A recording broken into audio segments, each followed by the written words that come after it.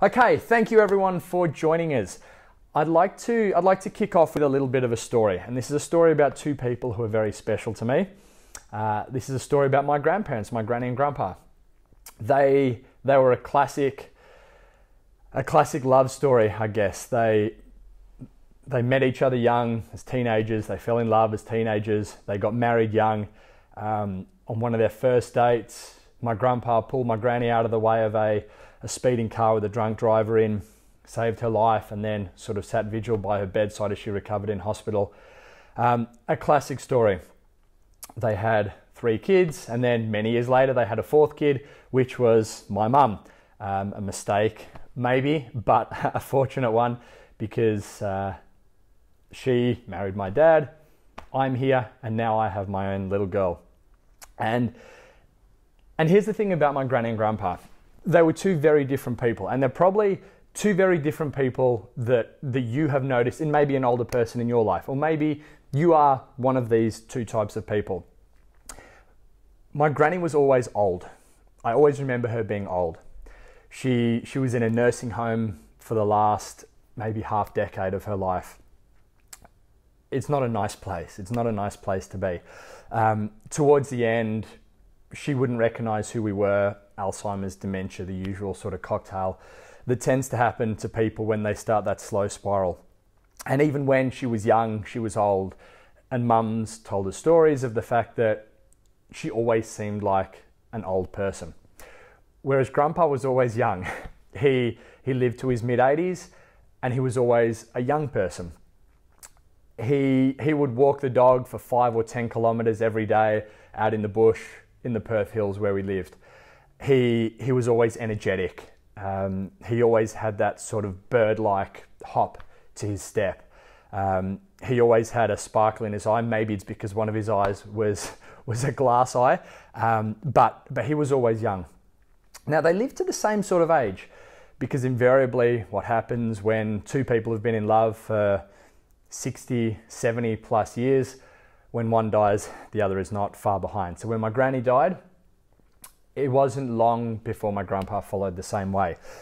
But whereas my granny spent the last 5 years of her life unable to move, unable to lift her body weight out of a bed in a nursing home, my grandpa spent the last 5 years of his life walking the dog and teaching me how to build water wheels and doing the other fun stuff that a young person would do. And eventually cancer got him, probably because he started smoking a pipe in Manchester, England, when he was about 11 years old. But he had a pretty good run. These are the two types of older people that we often see in our lives. We see the older person, like my granny, and we see the young older person, like my grandpa. And although they lived to the same sort of age, although their lifespan was about the same, give or take, their health span was very different. And that is the crux of what I want to talk to you guys about. I don't just want to talk about how exercise can increase the length of your life, because if you live out your last 5 years like my granny did, there's not a lot of quality there. What I want to talk about is how to improve your health span, how long your health lasts, not how long your life lasts. And of course, if you can increase your health span, then by definition, it's also going to increase your lifespan. So we kill 2 birds with 1 stone.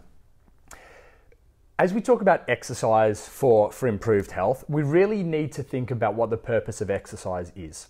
The purpose of exercise is not to be able to deadlift more at the gym. The purpose of exercise is not to be able to do more pull-ups without stopping. The purpose of exercise is not to see how fast you can cycle 10 kilometers. Exercise should not be done for the sake of exercise. Now, if you consider yourself an athlete, absolutely these things are fine. But the only athlete we're talking about is the person whose event is the dance at their grandson or their granddaughter's wedding day. That is the event that you're training for. So when you exercise, think of this not in the context of, I need to deadlift to get better at doing deadlifts. I need to do more squats so I get better at doing more squats. That's not the idea. You are doing the things in a gym-based setting, in a health facility, so they benefit you outside. Because in the end, who cares how much you can lift? What we care about is how long you live, how well you live, and the time you get to spend with the people that you love and the time that they get to spend with you. The time that your grandparents spend with you, the time that you spend with your grandparents, the time that you spend with your grandchildren. That's what's really important.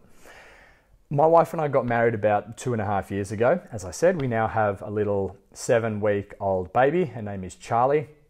If you hear crying in the background, it's her, and I won't apologize because her crying is one of my absolute favorite sounds. But we were lucky enough at our wedding 2.5 years ago to have a special moment where Ash, my wife, and I were able to dance with Ash's nan. And we now have a photo, a special photo, and she's still around and still going super strong and doesn't show any sign of slowing because she is a young old person. We now have a photo of Ash's nan, Ash's mum, Ash, and our little girl Charlie. And to have those 4 people, 4 different generations in that same family is incredibly special.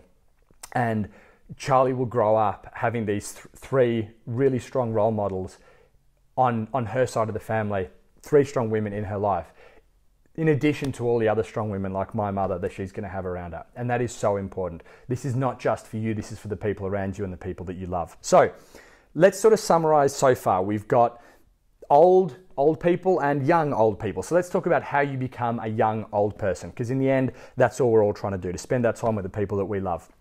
And I want to read out 2 lists to you. The first list is the top factors in the research that causes people to have a reduced lifespan. So these are the things that will kill someone earlier, basically. The second list, these are the things that are going to cause someone to have a reduced health span. Maybe they're still going to live as long, but like my granny, they're going to spend the last 5 or 10 years of their life in a state where they really don't know what's going on physically and mentally. Their body really is starting to shut down. So firstly, those factors that are going to reduce your lifespan, and I'm going to read these out to you. Heart disease, stroke, and these are in order. Some form of cancer, lung, trachea, bronchial cancer, Alzheimer's and other dementias, lower respiratory infections, pulmonary disease, cancers of the colon, diabetes, type 2 diabetes, hypertensive heart disease, and breast cancer. Those are the top 10 things in a 2020 human population. Those are the top 10 things that will cause someone to die earlier. The top 10 things that are going to reduce your lifespan as opposed to your health span. Here's the cool thing. Of those top 10, every single one of them, exercise can help to either reduce or prevent completely. I'm going to say that again. The top 10 causes of death in 2020, every single one of them is reduced by having a healthy, active, long-term lifestyle, including exercise in your lifestyle. Let's move on to those health span factors. So I'm going to read out to you the top factors which in 2020 are going to reduce the length of that health span. The first is lower back pain. It's a pretty common one. People starting to degenerate as they age because of lower back pain. The second is some sort of depression, a psychological disorder. The third thing is anemia. The fourth is neck pain, and then chronic obstructive pulmonary disease, anxiety disorders, migraines, diabetes, and falls. These are the top factors which are going to reduce not just the length of your life, but the quality of your life. Again, all of these things can be impacted by exercise. There is research available that all of these factors are pushed to older age by living a healthy, active lifestyle. And this is absolutely key. You guys don't need to be convinced that exercise is good for you. It's rammed down your throat anyway. You can't turn around with being told that exercise and healthy eating are good for you. But when you see these top factors that reduce the quality of life, when you see these top factors which reduce the length of your life, exercise really is the magic pill. It is absolutely the magic pill. I did some basic calculations. All the benefits of exercise, if you were to take a little tablet every day for each of those benefits of exercise, over your life, you would have to swallow enough tablets to fill a concrete mixer, one of those big cement mixers that you see driving down the street. It's a lot, or you could just exercise with all the associated benefits of that. So how do we approach what actual exercise you should be doing to improve your health span, to improve your lifespan? Well, we need to look at this in terms of a model that sort of encapsulates every element of our health and fitness. Now, this is a model that we've created called the range of motion model of health. So I want you all to picture a wagon wheel. And on that wagon wheel, there are a whole series of spokes, as you would have on a wheel. And each of those spokes, it represents a different component of your health or your fitness. So all these things we've just talked about, all these measures of health, be it type 2 diabetes or bone mineral density or heart disease or stroke, things like anxiety, depression, physical and mental health, all of these different elements each have a spoke on these wagon wheels. And as this wheel starts to turn, invariably it's going to get to a broken spoke. So maybe your bone mineral density is amazing. Maybe you have good blood glucose levels, but maybe for you it's a mental health issue. And eventually that wheel will turn, it'll get to that broken spoke, and the wheel will stop turning. Once that wheel stops turning, that's where you lose your health span, you lose your lifespan. That's where you start to get issues. So how should we approach what exercise you should be doing? We should approach this by saying, what is our broken spoke? If you have something like low bone mineral density, that is the broken spoke. You need to be doing exercise which is going to increase your bone mineral density, because maybe your blood glucose levels are perfect, but your bones are brittle. We don't need to be doing things that are going to improve your blood glucose levels when there is something else that's either going to cause premature death or a loss in your health span, a loss of the quality of life. So this is how we can start to establish what we should be doing. Because as we age, there are certain changes that we go through in our body. There's a loss of strength, there's a loss of power, there's a loss of balance, there's a loss of coordination, there's a loss of those fine sort of motor control skills that allow you to move objects easily. You start to lose your stability, you start to lose your posture, you start to lose your reaction speed. You're unable to react to falls. Of course, as soon as you have a fall, it then becomes a slippery slope through hospital, starting to lose your function, and then you can't exercise at all. So what I would like to talk about is what we can do to prevent these things, to prevent the loss of strength, to prevent the falls, to prevent this loss of stability, of coordinated movement, these changes in posture. Because if we can do this, and if we can fight some of these effects of aging, then we can start to fight all of those health factors I talked about before, which are going to reduce your quality of life or your length of life. Here's what I want to do. I want to keep this quite simple. I want to keep this as quite a minimalist approach to what you guys need to be doing to live longer, to live healthier, and to really have that health as a focus for the absolute long term. You may have heard of the 80-20 principle. The 80-20 principle basically tells us that we wear 20% of the clothes in our wardrobe 80% of the time. That our dinners every night, we eat 20% of the food 80% of the time. Maybe if you have a business, 80% of your income comes from 20% of the clients. And we see this rule again and again in nature. So what I would like to do, because obviously there's a lot of information out there about exercise. There's a lot of people telling you what you should be doing and a lot of experts and specialists in this field. I want to try and tear some of that down and say, right, let's not worry about these 1,000 things we should be doing and look at the absolute basics. What are the basics we should be doing?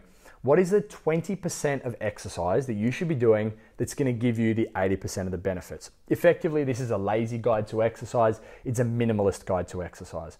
And there's nothing wrong with that. There's nothing wrong with finding efficiency in your exercise program. It's not about how much you can do before your body and mind start to break down. It's about how little you can do before your body and your mind start to break down. What is the smallest effective dose? What is the low-hanging fruit? That's what I want to talk about. And I want to introduce you to a principle called progressive overload. Sounds fancy, but it's actually really simple. It tells you that if you lift 2 kilos on Monday, by Monday the following week, if you lift 2.5 kilos, your body will continue to improve and continue to adapt. If you lift 2 kilos on Monday, your body will adapt to that 2 kilos. The following week, you lift 2 kilos again. Your body doesn't need to adapt because it already has. It's already changed your skeletal system. It's maybe added a bit more bone, a bit more calcium to your bone. Maybe you've laid down a little bit more muscle, so you've got some more strength that's going to last you well into old age. This principle of progressive overload means you always do just a little bit more. If you stood up from a chair 5 times this week, maybe can you stand up from a chair 6 times next week? if you walked around the block last week, can you walk around the block and then just to the tree in the corner, on the corner and back? That progressive overload, that little bit more. So that's the first principle. As we age, we start to have this deterioration, this loss of muscle mass, this loss of strength, this loss of power. And that is going to result in a lot of these effects of aging, a lot of these health effects. So always try and do a little bit more. Use it or lose it. It's a common adage, and it's absolutely true in this case. The second thing I want to talk about is the type of exercise that you should be doing. And unequivocally, the absolute best form of exercise you need to be doing is called resistance exercise.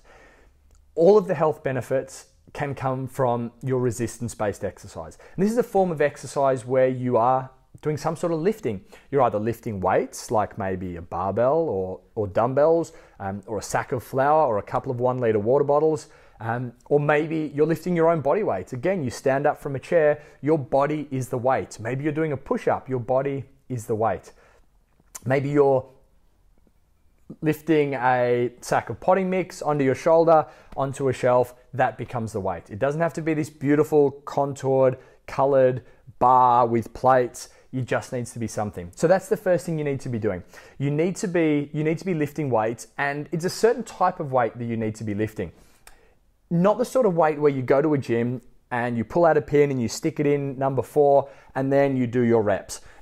That's a fixed range of motion. It basically tells you where to move your body. Maybe you're doing a leg press at the gym. Maybe you're doing something like a chest press at the gym. Maybe you're doing lat pull downs at the gym. These are movements where the machine is deciding for you where you should be moving. There's a train track that you're moving that resistance against. Now, it's all a continuum, and of course, that's not a bad thing. So if you're doing that, please keep doing it. I don't want you to stop just because some guy told you in a webinar that you shouldn't be lifting weights this way. It is infinitely better than doing nothing. But if you're going to be spending the time doing the exercise, there is a better approach. And this is to have more of a free weight approach. And this is where instead of you being told by the machines where you should be moving, which is going to build some strength, but you're going to lose a lot of your stability, you're going to lose things like balance, which I don't need to tell you are really important in older age. Instead of being told where to move, you should be doing weights that force you to stabilize. So if we're looking at something like a shoulder press, so maybe you go to the gym, you sit on a machine, you put that pin in and you press those weights, those handles overhead. They tell you where to go. Instead, maybe you could get 2 dumbbells, a dumbbell in each hand, do that exact same movement, that exact same type or pattern of movement, but now you're getting all these other benefits. You still do the same number, you still do the same weight, it still takes you the same amount of time. But now you're getting all these added benefits, these added benefits that are coming from you choosing where those weights are going to go. Now, in terms of which exercises you should choose, again, there are so many exercises out there and just about all of them are good. And my somewhat controversial opinion is that even exercises that are not done with the best technique, I would still prefer someone to do that than to not exercise at all. Sure, there is some danger of short-term issues with musculoskeletal system, with your joints and your muscles, and it's not ideal. So ideally, you want to be moving well. But I would rather someone do something with incorrect technique. At least they're doing something, rather than just ending up in that nursing home, in the bed, unable to keep functioning, unable to keep improving their health. But that being said, the type of exercise you should choose, we're looking to choose a compound exercise. Now, this basically means that you're using multiple joints in your body at any one time to do the movement. Quite simply, it's a much more efficient way to exercise, and it's a much more functional way to exercise. And by that, I mean it's a type of exercise you can do which is going to create a long-term change for your body, and it's going to start to emulate or copy or mirror those exercises you're doing in your life. Look at something like a squat, a movement that most people would be quite familiar with. A squat is basically just a glorified term for standing up from a chair. So you don't have to do that sort of rocking to build up momentum and finally you can get off that low couch. A squat is just standing up from something. Something like a deadlift. A deadlift is picking up a weight off the ground. It's not a deadlift. It's nothing that was invented. It's nothing that was contrived and put together by humans and engineered to be the ultimate exercise experience. It's not that at all. 100,000, a million years ago, we were deadlifting. We were picking up rocks off the ground. These are movements that our body has evolved to do, and therefore movements that are amazing for our body because they match what the demands hundreds of generations ago were for humans. The thing with these compound exercises, like I said, not only are they functional, do they emulate what happens in life, which means it's going to improve your life, which is the whole point of exercise as we age, but they're very efficient. So if you look at a movement like a push-up, again, it's a movement that most people will be quite familiar with. In a push-up, your shoulder is moving.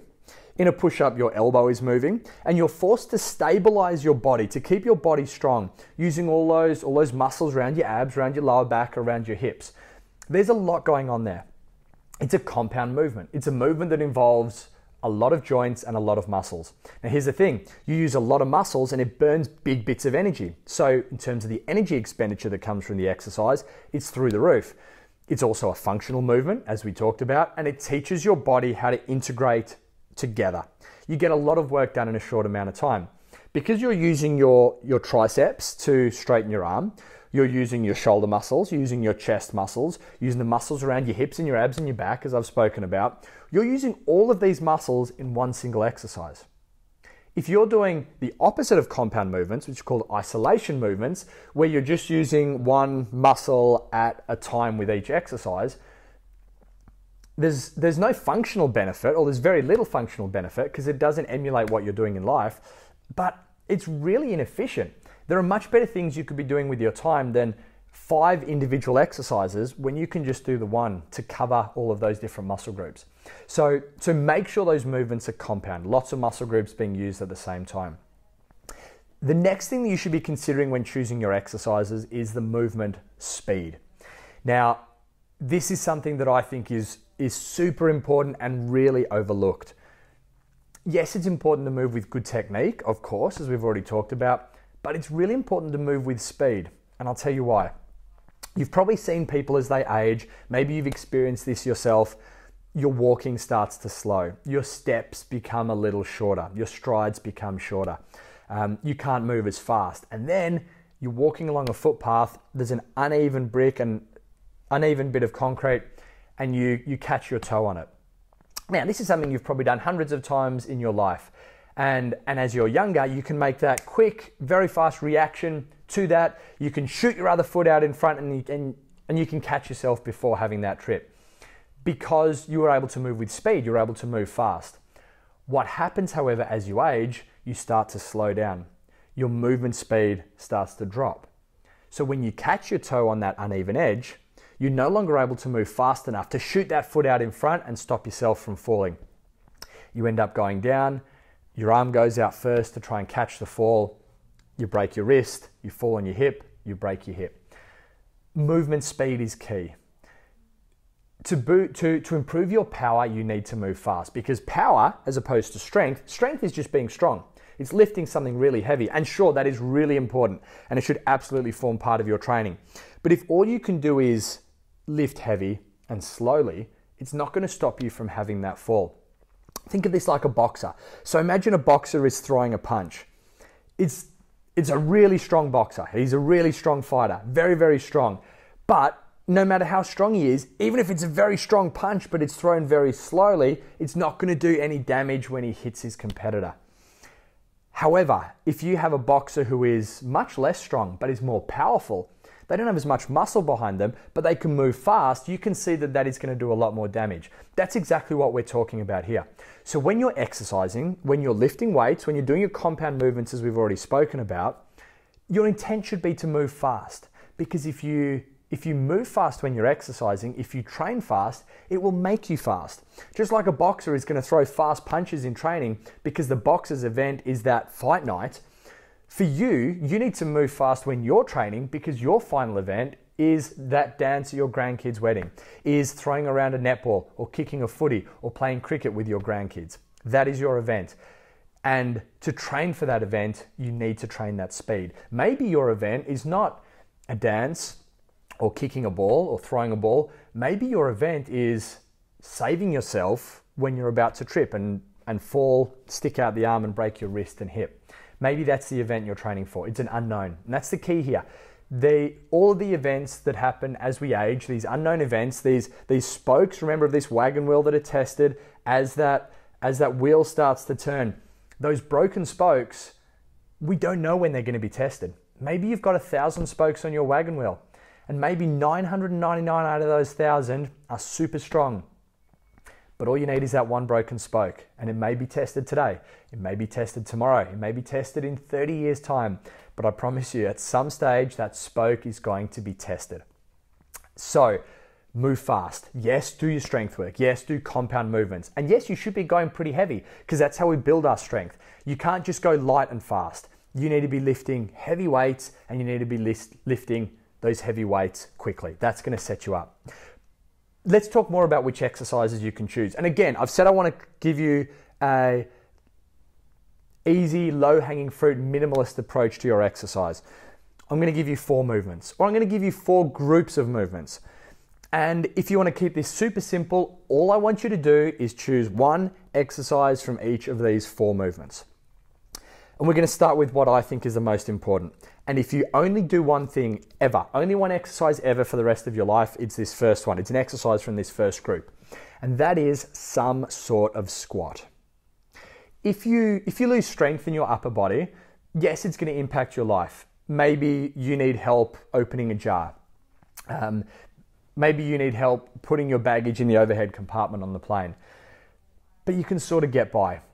If you lose strength in your legs, however, that starts that slow spiral, that slow deterioration where we lose our functionality. Suddenly you can't walk around, you can't get up from a couch without rocking first or without someone helping you. You can't move around, you can't get out of bed, and it's then a pretty fast spiral into this loss of health span as well as a loss of lifespan. So of these 4 groups of exercises, the first is a squat. And a squat is, again, just a glorified way of saying stand up from a chair. And honestly, if you're at the point now where you feel like your health is starting to go downhill, where you feel like your health span is starting to suffer, my biggest piece of advice would be find a dining room chair, sit down, stand up, sit down, stand up, and stand up fast because we're looking to build our power as well. And do that 5 times. And do that every day for a week. And then next week, do it 6 times. Monday, Tuesday, Wednesday, all the way to Sunday. Next week, do it 7 times. And maybe 7 is tough. Maybe it's hard for you to stand up and sit down on that chair 7 times in a day. So break it up and do it 4 times in the morning, 3 times in the evening. Maybe for you, the number is 50. Maybe it's not 7. Gradually increase what you're doing. Progressive overload, always doing a little bit more in your body. So you need to be doing some sort of squatting based exercise. So maybe it is a squat, standing up from a chair. Maybe it's something like a lunge. Maybe you're stepping up onto a low box. Of course, if these are new to you, you're going to be tested with your balance. So make sure you've got something to hold on to or someone to help support you if this is an issue for you. Some sort of movement where you feel the muscles down the front of your legs doing some work. Those muscles, of course, are called your quadriceps.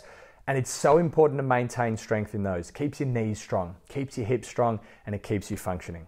So there is what I would say is the most important group of exercises to choose from. And if you're only choosing one of these 4 and you just want something ridiculously super simple, that is the group you choose from.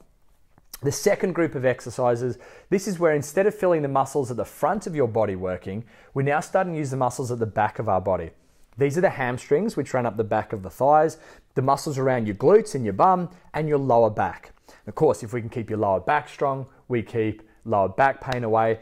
And as you may remember from that list I gave you a few minutes ago, lower back pain is the biggest cause in a westernized society of losing your health span. Not your lifespan, your health span, how long you can stay healthy for.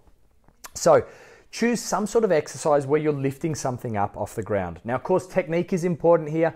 You don't want to be lifting it with your back all rounded and hunched over, because if you think about it, this rounded, hunched position of your back is the position that you see a lot of these old people start to get into as they age. What happens if you exercise in this position, your body is going to re-engineer itself to assume that this is the position that you want it to go in. If you can lift weights with a nice flat back, it's going to teach your body that that's the position that you should be in. So then when you're walking around, you walk a little taller. We had a client at Range of Motion. He's just got back into exercise. He's in his early 60s, and he said to me earlier this week, he's been back 4 times, and he said, I feel like I'm taller. Now, of course, he's not taller, but he's standing differently because he's starting to work these muscles on the back of his body. So that is my second group of exercises for you. Choose a movement which is going to lift a weight off the ground. Just pick something up off the ground, maybe a bucket full of water, maybe a brick, maybe just your car keys. Start off nice and easy and learn that movement pattern.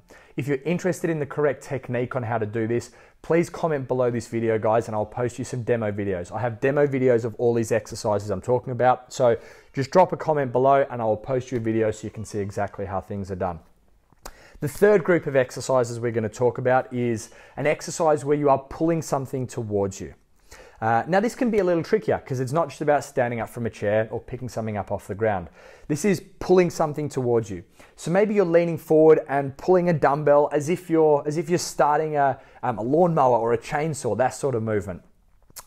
Maybe you are under a table, sitting under a table, and you hold onto the edge of the table and pull yourself up so you can get your chin on top of it. Maybe if you have access to a gym, you can do pull-ups or chin-ups or lat pull-downs. You want to do some sort of exercise where you are pulling something heavy towards you. Maybe you're pulling it on a horizontal plane. Maybe you're pulling it on a vertical plane. This starts to get those muscles around your upper back working. And the reason I've put this third on the list, not fourth, is because we tend to do a lot of pushing-based stuff in our life anyway. But those muscles involved in pulling, those postural muscles that are going to keep our shoulders open, make us stand tall, make us breathe deep, these things are really important. The final group, as I've alluded to, these are your pushing exercises. And your pushing-based exercises are things like push-ups, maybe lifting a weight overhead, maybe you're at the gym doing a bench press. And what you can see is these four groups we've talked about. The first one, the squat, is using those muscles in your lower body down the front of your body. The second one, the deadlift, they're using the muscles in your lower body but down the back of the body. Then we have the muscles that are pushing, then we have the muscles that are pulling. 4 movements only, and a whole bunch of different exercises we can choose in each of those. Again, if you're interested in those, please reach out and let me know and I'll send you some details. But we really only need to do those 4 groups of exercises. You don't need to go and do 12 exercises every time you go to the gym. Just tick those 4 boxes. And if you can do that, you're guaranteed that you're keeping a really good balance in your body and you're going to prepare your body for whatever life may throw at it.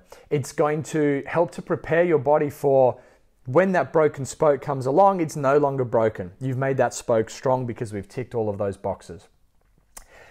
But how about your cardiovascular exercise? So, a lot of people will go to the gym or they'll do some exercise where they walk briskly around the block. Maybe they go to the gym and they get on the bike or the treadmill. Maybe they cycle a lot. And this is great. Again, there is no bad exercise. It all just exists on a continuum, and all I'm trying to do is move you up this end of the continuum where you can get a lot of return for the work that you're doing. So where does the breathing stuff fit into this? Where's the stuff that makes you huff and puff? Well, again, we're trying to stay really efficient with what we're doing here. So how about we take this strength work to get stronger and to get more powerful, to move faster, and then we take this cardiovascular work that makes you huff and puff. And how about we throw these things together? Because there is no determinant in nature. There's nothing in our evolutionary past that says, well, on Mondays we do strength work. We're going to lift a big heavy boulder. Then on Tuesdays we're going to chase down a woolly mammoth. Then on Wednesdays we're just going to lift our body weight and climb a tree. Then on Thursdays we're going to run away from a saber-toothed tiger. There's no distinction made in nature, and neither should there be in our training, particularly if you want really well-rounded fitness and if you want to work on all the different spokes of this wagon wheel. So how do we combine the two? Well, you take an exercise from the first group, from group A. These are your squat type movements, and you do 10 of them. And then you go into one of these other groups. Maybe we say, okay, we're now going to do a pushing exercise, and you do 10 of them. Then you come to the deadlifts, to all those muscles down the back of your body. You do 10 of those. Then you go to your pulling exercises and do 10 of those. And maybe you cycle through that 5 times, or maybe you cycle through it just once. Maybe you do it twice. Maybe you do it 10 times. Maybe instead of doing 10 of each, you do 3 of each. It all depends on your level, because intensity is relative and it's different for all of us. But what's going to happen by alternating between these different muscle groups, these different movement types, is you're going to get something called blood shunting. And blood shunting is basically where you do your squats, you sit down in your dining room chair and you stand up, and you sit down and you stand up, and you sit down and you stand up, and your heart says, whoa, we're sending all this blood to the quadriceps, to the muscles down the front of our legs. It sends all the blood there, but then suddenly you're asking your heart to send the blood to the muscles for your push-ups. So maybe you're using your dining room table, you have your hands on the dining room table, you're doing some push-ups on the table there because that's what you can do, it's appropriate for you. And your heart says, hey, we were just sending the blood to the legs, now we need to redistribute it all the way back up to the arms. And to do that, you start to breathe a little heavier, your lungs start to work, your heart starts to work, so you get that protective effect from cardiovascular disease. And no sooner has all the blood gone to those pushing muscles that you're now asking it to go back to the lower body because you're now going to be picking up a stack of books off the floor for your deadlifts. You're getting stronger because you're doing this resistance-based exercise, either using your body weight or using some sort of external load. So you're getting stronger. You're moving fast. You're not just slowly going through the motions. You're doing it with real intent. Because you're moving fast, because you're moving with speed, you're developing power. And then you're quickly alternating between these 4 different movement types. There are 4 types of movements, so we know every single of these key movements in your body is being ticked, but you're moving quickly between them, which is making you breathe faster to get those cardiovascular benefits as well. You don't have to do much of this. You just need to do enough so the next day you wake up and you sort of say, hey, I feel like my muscles have done a little bit of work. And at the time you think, yeah, I'm out of breath. This is verging on being a little uncomfortable for me. I couldn't hold a conversation with someone. Now, of course, you can push that intensity faster and move faster from one exercise to the next. That's absolutely fine. If you're breathing heavier, then you're getting more benefit in a short amount of time. And again, this is a minimalist approach. What's the least that we can do? And that's basically it. Choose exercises where you're lifting weights, either an external weight or your body. Choose compound movements where you have multiple joints working at the same time. As you're moving, I want you to do them fast, obviously with good technique, but move fast to train that power. Choose from those 4 different groups of exercises. Something where you're doing some sort of squat, something where you're doing some sort of deadlift, and then some sort of pushing and some sort of pulling.